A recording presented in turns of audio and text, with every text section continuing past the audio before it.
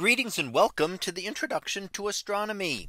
One of the things that I like to do in each of my introductory astronomy classes is to begin the class with the astronomy picture of the day from the NASA website, that is apod.nasa.gov/apod. And today's picture for August 11th of 2023. Well, it is titled Messier 51 in 255 hours. So what do we see here? Well, this is an image, as you might guess from the title, of Messier 51. So what is the 255 hours? Well, that is the total extent of the exposures that were used to gather the light for this image. Now, why would you want to observe for so long? Why would you want to look at an object with 10 days worth of observations? And that is because it brings out so much more of the detail. The longer the exposure, the more detail that you bring out. So here you have the multiple images taken by multiple photographers and then all put together. And that brings out a lot of the faint detail that you would not otherwise see. Now we see M51 as the central galaxy there, and that is a very nice spiral galaxy. In fact, a very prominent spiral galaxy with nice and grand sweeping spiral arms coming out from the center. We see the red and pinkish glow of hydrogen gas around them, as well as the blue light from a lot of hot young stars. We also see a companion galaxy there as well.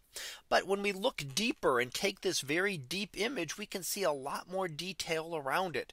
And you can see that there is an entire halo of material around both of these galaxies, and in fact distorted off toward the lower right hand side. So that would be tidal effects because of the interaction of these two galaxies. The tides of these galaxies will affect each other and will pull some material. So they could be material from these galaxies. These streamers could be other galaxies that have been torn apart by these as well. So we learn a little bit more about the collision that is going on with M51 and this other galaxy, allowing us with this very long exposure to see far more detail than we would see in typical images. We can also see a lot of hydrogen gas. In fact, off to the right hand side, we can see a reddish glow. Now the red glow is distinctly hydrogen gas. And it's interesting to see it out there. How is it being excited?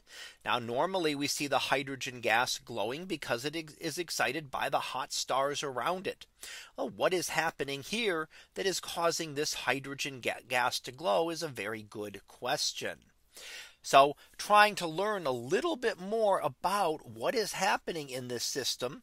And this is a relatively nearby galaxy collision, only 31 million light years away, very nearby in galactic standards, but helps us to better understand many of the collisions that we see elsewhere in the universe. Collisions between galaxies are very common and are how galaxies evolve and change over time.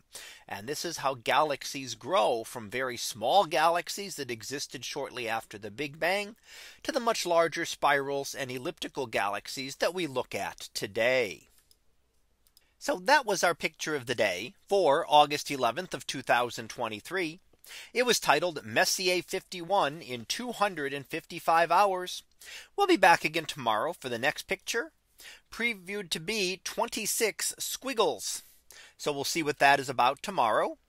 And until then, have a great day, everyone, and I will see you in class.